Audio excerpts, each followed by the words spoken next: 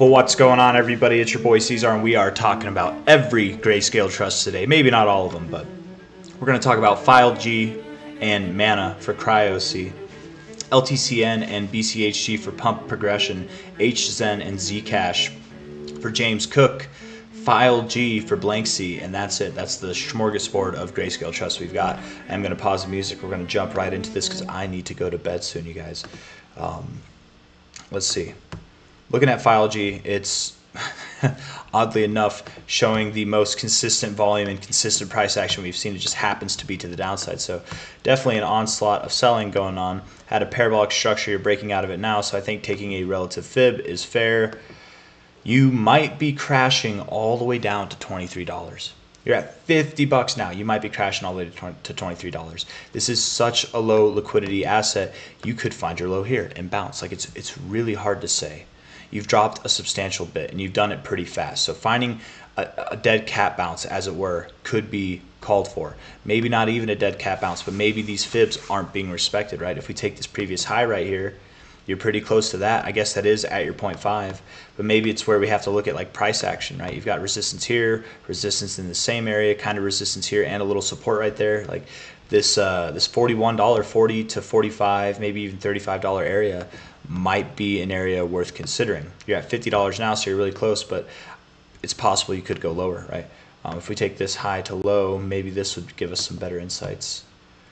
Yeah, 41 to 31. I bet that's where you go. I would think so, just the way it looks now. So probably lower, probably. But again, it's such a low liquidity chart. You could just bounce right here. Who knows? But that's File G to the best of my abilities. Mana. 1680. Man, I was talking to my grandfather about this one yesterday. Was it yesterday? I think it was. And I said, if it wasn't yesterday, it was the day before. I think it was yesterday.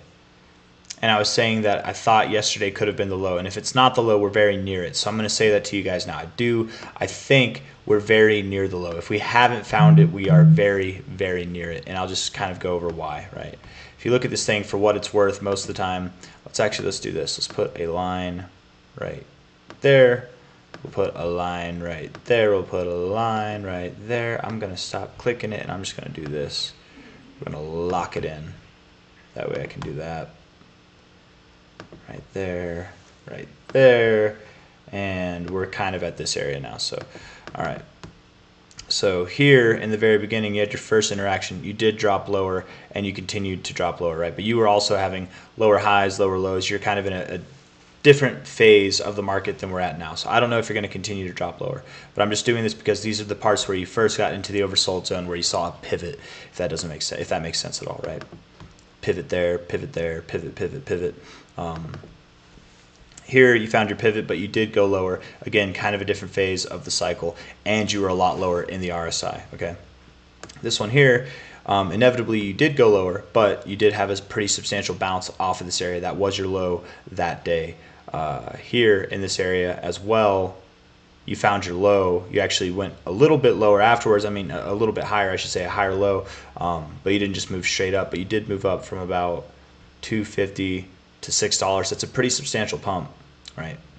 And then this time you moved $4.14 all the way up to $9, almost $10, man.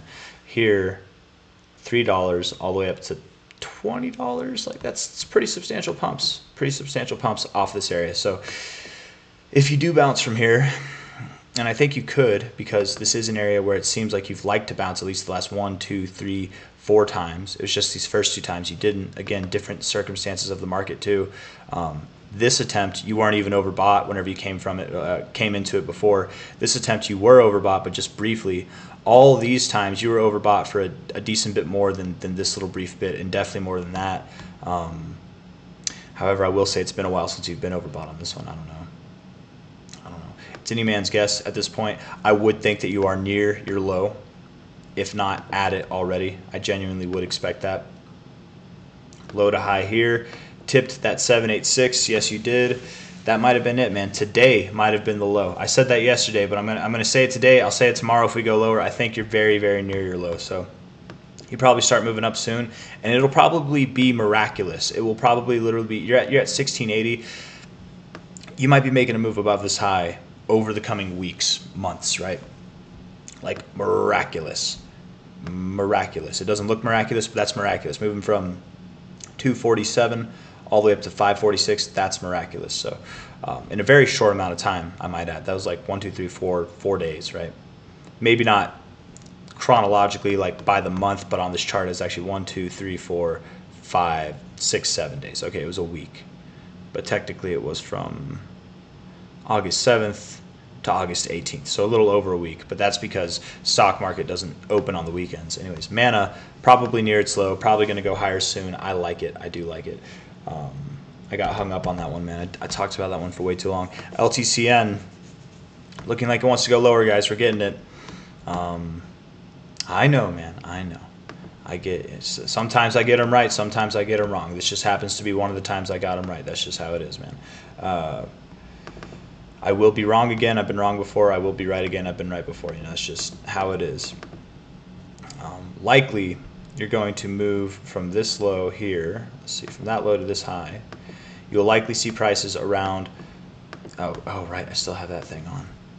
Get rid of that. Around. Is that right? Yeah. 24.79 to 21.43, and I really do. I've said this a few times. I'm just going to kind of condense it in this video. I think $21 to $23 is your next likely stop. I don't think that that's going to be your low. I think you will inevitably go lower than this area here, but I do think you'll find support, come up. You'll probably find a lower high off of your lower low, and then you'll proceed to go lower, potentially down to about 16 bucks. Maybe even lower than that, but let's just see how you do after this bounce. That could be the low, and in which case you move out from it, but let's just see how you do at that $21 to $23 area. Probably pretty close to $23 is what I would think, but that's LTCN. Moving down is what I think. BCHG also looking like it wants to move down. It actually looks a little bit worse for wear than LTCN does. Your first stop would be 939 and potentially down to 785. You could go even lower, man. I was thinking that BCHG would hold that $8 area. It could go a little bit less than $8, but the $8 area nonetheless. But you might not, man. Maybe I've been giving it too much credit. Maybe I just like Bitcoin Cash too much. Maybe BCHG, you're going as low as $6, man. 550. You're at 1031 now, and you've already dropped so much, and you could drop so much more. You really could. So that all depends on BCH, I suppose. When BCH finds its low and it sees a nice little bounce, which it probably will after it finds, that's what it likes to do, BCHG will probably stop dropping, probably being the keyword. And I do think we're near the low for BCH. I'm expecting us to bounce around the $400 area. We could go below $400. It is possible. But I think that area is going to be where we go to. If we take this relative low here to that high, you know, that's right at our 786. We've already gone below our 618. We found support on it once, twice, 3 times, 4 times, and then crashed below it this most recent time. Maybe we just did it 3 times, and then on the 4th time we broke through, however you want to look at it.